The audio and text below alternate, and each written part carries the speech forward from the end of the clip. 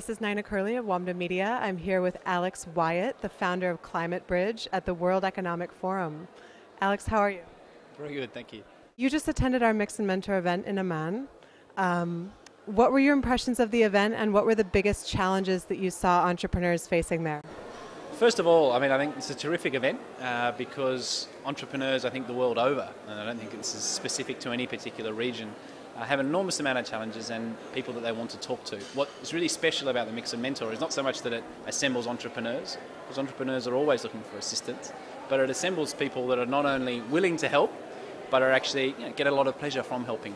And I think that's the genius of what it does. Speaking from either side, I think as an entrepreneur 6-7 years ago, I would have really loved to have gone to one of those events and heard from those that have done it before and made some mistakes. And now on the other side, I took a great deal of personal satisfaction from being able to go along, and hopefully meaning that some people that you really wish to help aren't going to make the same mistakes that we made going along.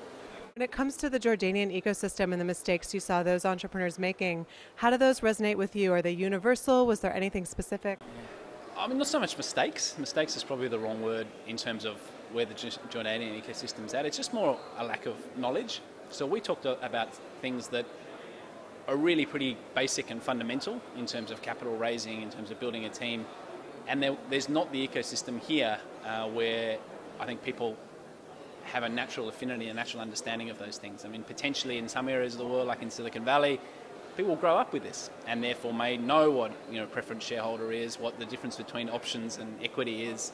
There's a whole stack of different things. So I think one of the big challenges here is there's just not a tradition of entrepreneurialism. And so therefore the simple building blocks of getting things done is something that people really aren't aware of. And that's where I think events like the Mix and Mentor can really help to address those challenges and problems. Tell us a bit about what you faced when you were building Climate Bridge, from the ground up, and now apparently you've just sold it, or sold your shares. What were the biggest challenges that you faced scaling?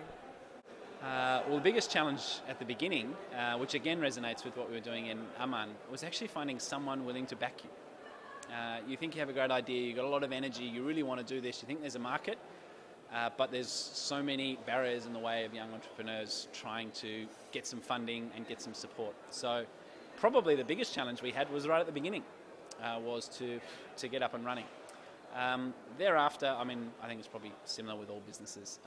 You've got to, you're managing the transition of growing very, very quickly without losing control, delegation, building teams, finding some investors that fit your values, some that don't. All the usual sorts of challenges, but I suppose specifically to me, probably right at the very, very beginning was the hardest time. And I think it's a good lesson for all the entrepreneurs out there that potentially the biggest hump of all is the one that they're about to get over. Do you have any advice that you can give to entrepreneurs about, how to get over that hump? I suppose one of the mistakes that we made, and we talked about this at the Mix and Mentor, was a lot of entrepreneurs come up with an idea and they're like, okay, I need an idea, I need venture capital.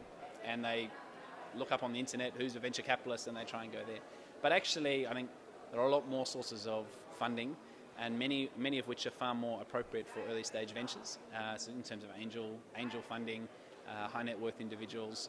And I think basically the main piece of advice I'd give to entrepreneurs looking to start up is to broaden their perspective in terms of potential sources of funding before they get going, rather than just being restricted to venture capitalists or other traditional forms of capital. Thank you so much, Alex. No worries. Thank you.